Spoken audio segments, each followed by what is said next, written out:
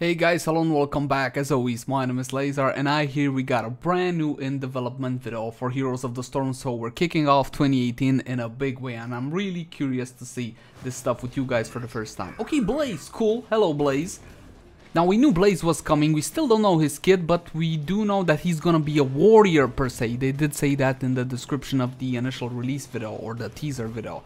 Man, he looks cool. Definitely, I played some StarCraft, I gotta be honest, I only played for the lore, but I do know about the Firebat and his abilities, and god damn it, this launch skin looks absolutely epic. Fel Reaver, for those of you guys that played World of Warcraft, you know exactly what the Fel Reaver is about. Oh, what the Mecha Rehgar.